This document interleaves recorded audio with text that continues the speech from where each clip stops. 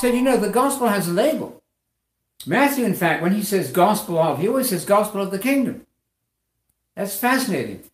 Mark says God's gospel. Paul says God's gospel. In fact, there are 8 occurrences of the phrase God's gospel. There's only one God's gospel. It's the gospel about the kingdom. So in your vocabulary, when you talk about gospel, you must always say the gospel of the kingdom. Isn't that good brand name selling? I mean, anybody will tell you, you want to use the language you want out there. Use it all the time. Gospel of the kingdom. This well-known, the gospel we all recognize about the kingdom. Why kingdom? Because Jesus is reversing what Adam did, you see. Adam throws away his kingship by being lied to by the devil. Jesus comes along and says, let's reverse all that. So we'll call it the good news about the kingdom. That's the restoration of kingship to mankind. The destiny that was lost in Adam is now to be recovered in the second Adam. That's the story that I didn't get in church. Now, I'm not blaming the clergy. I mean, God is their judge, not me. But why didn't I know that? We were sent to the, quote, best schools, whatever that meant. Did we know any of this story? No. I'm not lying to you. I was there.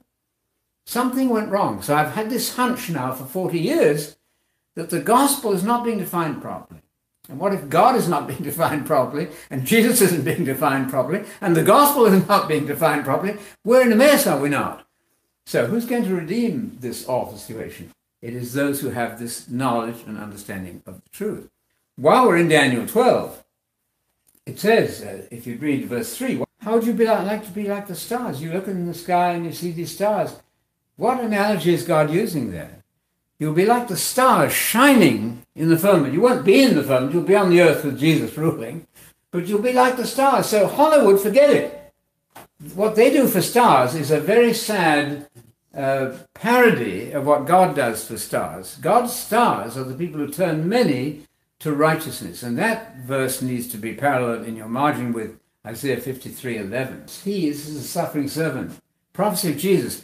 He will see the results of his labors, going to that tortured death and suffering so much that we could have this truth. He'll see the results of his labors in terms of these people shining like the sun in its strength by his knowledge, Isaiah 53:11. It doesn't say just by his death. Of course we know his death and resurrection are absolutely critical, but by his knowledge. So what does the NIV do with that one? I don't like that. That sounds too intellectual. So they say by the knowledge of him. No. Not by getting to know Jesus. That's all right too, but it's not what it says. It's by Messiah's knowledge that he makes many righteous. Because my people are destroyed, Hosea says, my people are destroyed. Your friends next door to you, your neighbors are being destroyed because of their lack of knowledge. Not the lack of sincerity. People are very genuine and sincere mostly.